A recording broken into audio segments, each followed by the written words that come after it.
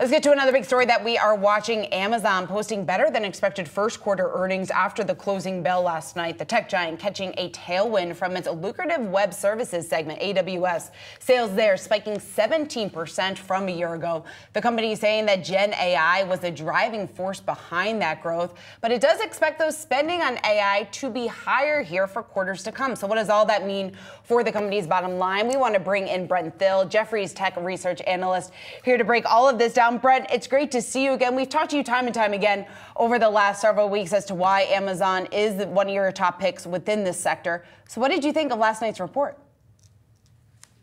They put up a really good mixed box of goods, as we put it in the Amazon world. When you opened it up, there were a lot of good things. You had AWS, which beat 17% growth. The Street was looking for 15. You had the ad business up 24, which is a little bit better than the 23 the Street was looking for. And then op income was up 37% ahead of the Street. So Amazon works when you're in harvest mode, not when you're in invest mode. And they're harvesting a lot of the investments still from what happened through the COVID era and when they built out. So we were really encouraged by the discipline on the bottom line. We're encouraged by what's happening in the top line. If you want to poke holes, Europe wasn't as good as the US. The consumer was okay. The numbers were in line. They weren't off the charts amazing. So I think overall, even while they weren't great in Europe, their profitability in Europe was phenomenal. And they actually turned the corner and produced profitability in their international segment in the retail business, which was great to see. So the bears are going to point to, we're never going to see an AWS margin at 38% again. That was an anomaly in Q1.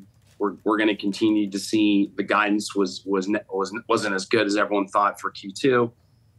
So I think, again, not a blowout success, but certainly we felt very, very good about what we're seeing and the encouraging that AWS, again, that's half of the market cap in Amazon. The cloud business had a really, really good momentum and will continue to accelerate through the year as we're going to see AI now really start to spark the story on the AWS platform. Yeah, Brent, I don't want to really poke holes. I actually want to nerd out about this advertising business that you mentioned a moment ago here. What type of growth rate do you think they can continue to see there? I mean, that's another high margin business for the company.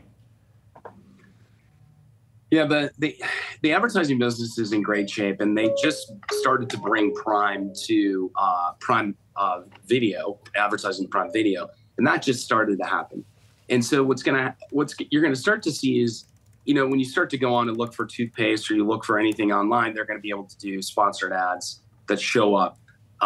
Now what's going to happen is when you log in, you're effectively going to have, you may be interested in tennis, but I like golf. So you're going to see the tennis ads for all the new Wilson rackets. I'm going to see the new Titleist ads. So they're going to be able to gear advertisement to each of us, depending on what you like.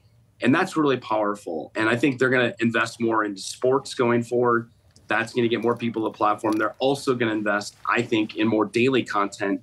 If they do that, you're going to stop going from watching Prime once or twice a month to watching it hopefully every day. And if they do that and they can gear this advertising on video, there's a whole nother leg to their advertising opportunity that we haven't even seen yet that's going to filter into video.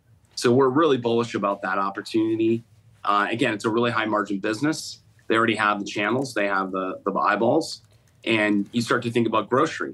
If they had $10 a month unlimited grocery delivery, how many grocery companies are going to want to, fresh food companies are going to want to advertise on the platform?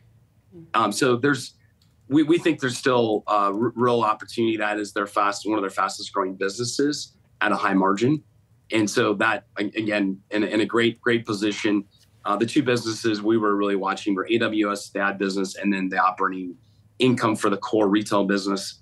All three, a little bit better, not a blowout, but just consistent, steady returns. And that's good. They pointed to no concern signals other than saying, Europe's a little weaker than the US. That's about it. Brent, real quick on Amazon, and then we want to get your thoughts on Pinterest very quickly. But the weakness, though, in retail, I know you were saying you were closely watching the consumer side of the business, the retail side of the business.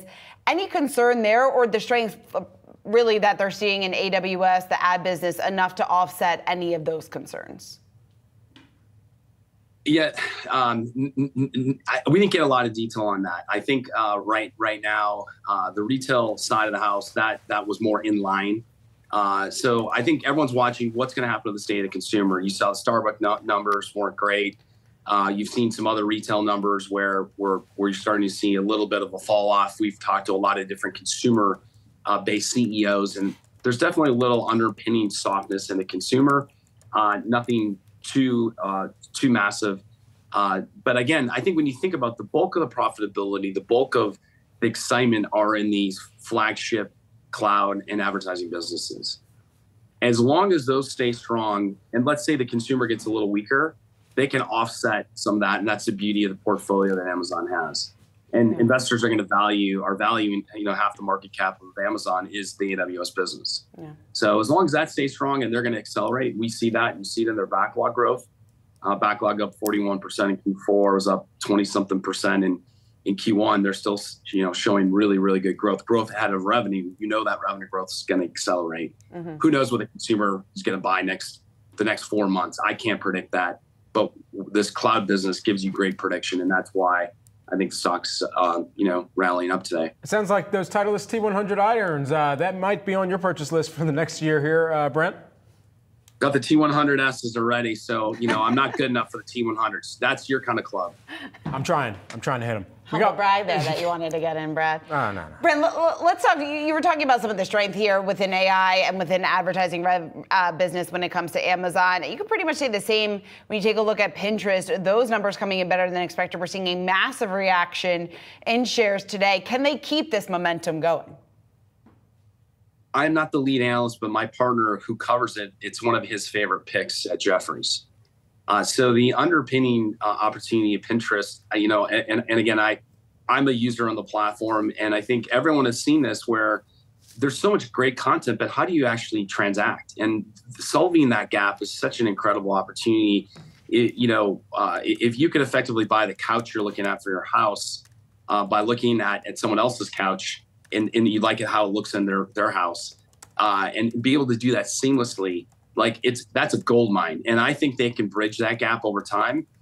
So clearly the new management team's having a big impact. The platform's having a bigger impact. They're focused on profitability. And again, I think, the sentiment went pretty sour in a lot of these ad names in Q1, given some of the seasonality, but, continues to be, from my partner's perspective, who's the lead analyst, one of his favorite names for the year, and continue to recommend the stock here.